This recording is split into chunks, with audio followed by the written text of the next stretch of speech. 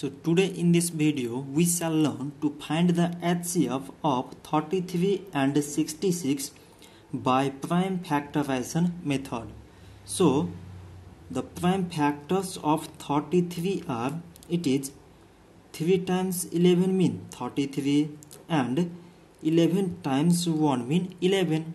Like as the prime factors of 66 are, it is 2 times 33 mean 66, 3 times 11 mean 33 and 11 times 1 mean 11.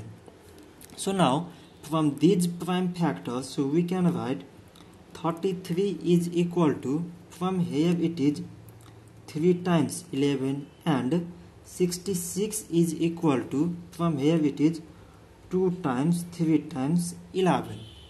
So now from these prime factors now we find out the common factor.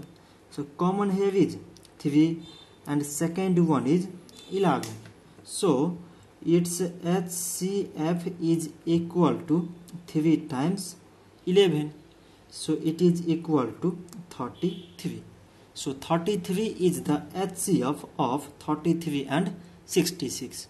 So this much for today and thanks for watching.